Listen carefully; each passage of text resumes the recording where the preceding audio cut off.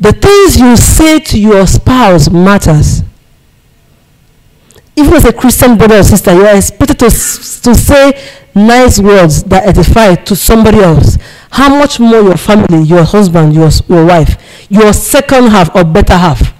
But you will find husbands and wife using every kind of hard, harsh, and brutal words on the partners.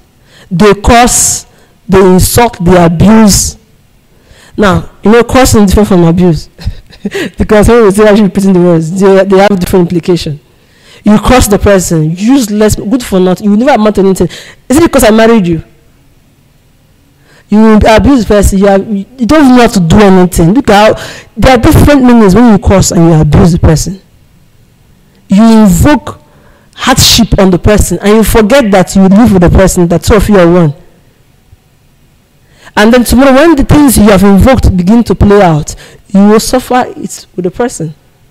But the point is, when you are suffering with the person, you don't realize you caused it. You are the master art or architect that designed the whole hardship. So many people have used their hands to break down instead of building. The Bible says in the book of Proverbs that a wise woman builds a house, another one tears it down. So most times you tear it down with your mouth. You tear the house down with your mouth. You see some women, my husband, you just say, like another man now, you don't trust them. Oh. The man you're talking about is right there. Don't trust them. That's how men are. They are good for nothing. They are this. You're wondering, your husband is right here.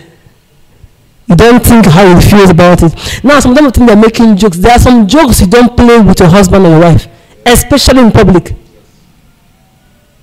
It's not every joke you go and joke with your husband.